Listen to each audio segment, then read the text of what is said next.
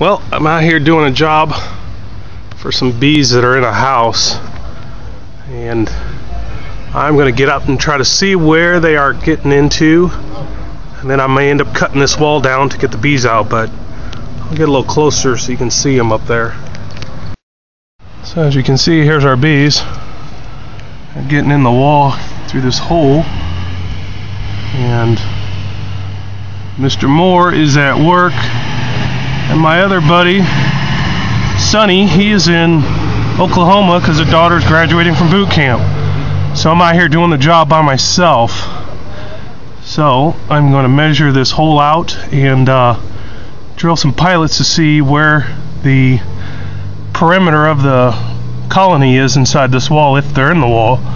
But anyway, it's going to be kind of choppy video because I am all alone today. Alright folks, I found the comb in the house.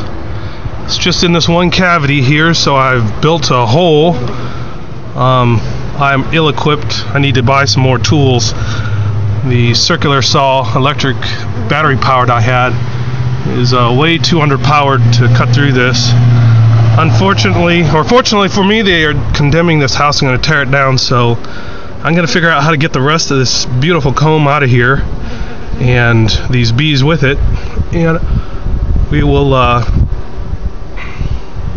take them out to our apiary. We're probably going to merge this hive with another small hive that we have, but I won't know until Brandon and I get to talk. But here it is. This is as far as I've gotten so far. I've been in here for about about an hour, so I still got more to tear out so I can get to the top of the comb, but it looks really nice. Alright, well, a kind neighbor gave me a circular saw. I was able to widen out my hole, and when I did, one of the pieces of comb came out, so I've got it down in the brood box right now, rubber banded it in there.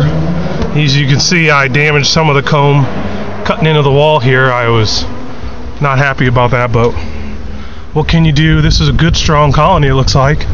I am still hunting for the queen, but this is another update. It's going quite a bit faster now that I'm able to actually get in here. I can see the top, and it's just up and down the ladder with comb. Hopefully now, after I get this one piece right here off, I will get in there and just start looking for the queen and bringing the comb out. Well, that's another update. I've been here, I don't know how long now, I've lost track of time, but this is a fun project.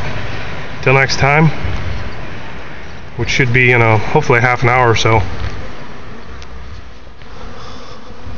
Alright, I got it all done. There it is. Hope you can see I put the brood box up. Hopefully all those bees will be in there tonight when I come back. They were very angry. I took apart their home. They're all over the place. It's hard to see. I got the sun in my eyes, and